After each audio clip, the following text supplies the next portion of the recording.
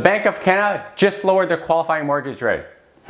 What does this all mean? Stay tuned to this week's episode of Prime Property. Promise you, it'll be worth it. Good day, Toronto. Welcome to another episode of Prime Property. So glad you could join us here. As you can see, the set's a little bit different right now. We're trying something new right now, so leave your comments in the comment section below and let us know what your thoughts are on this. But there's one cool thing we can do. Check this out.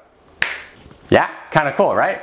So the Bank of Canada just dropped their mortgage qualifying rate from 3.54% to 5.19%. So what does it all mean? Well, it means you should smash that like button and subscribe to the Prime Property channel so that you can get notified as we put videos like this, because the market's always changing, and this is exactly what we're going to talk about. Now, a lot of people have openly asking me, what does this all mean? Because there's a lot of articles out there that's trying to explain it, but really it doesn't mean. But here's the bottom line and what it means for you, okay? It means you can qualify for about 1% more on your purchasing power. That's it. That really is it. There's been a lot of chatter about changing the stress test, reducing the rate at which the lenders have to qualify you at, and all they really did with this change was just drop it by 15 basis points. It's really not that big of a change on paper. What I do think it does, it boosts the psychological game of real estate. This is going to give buyers a little bit more confidence to be in the market despite that very tiny little small change.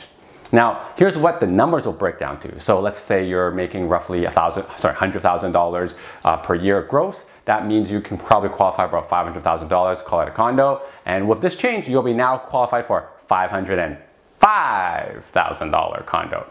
Kind of insignificant, right? Like that $5,000 is some money, but it's not really gonna move the needle much, but it'll probably get you a locker or get you maybe an extra bid in the, if you get caught in a bidding war, but that's really it. Now, will the buyers be more confident in the market with this change? Probably, yeah, I probably agree. The confidence could, and could is an air quote, because it could ultimately increase the number of transactions, which could lead to the average price, but that's a very big could.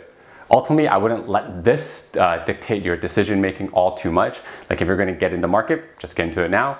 Because last week I put out a chart and some numbers on how quickly the average Torontonian has to save for a down payment in order to get in the market. And let me tell you, it ain't pretty. It ain't pretty. The market is definitely going to outpace how quickly an average Torontonian can save up for. But I did leave the solution to that in the article. So make sure that you check that out if that's something you're interested in. I'll link to the description of, I'll link to the article in the description below for you guys.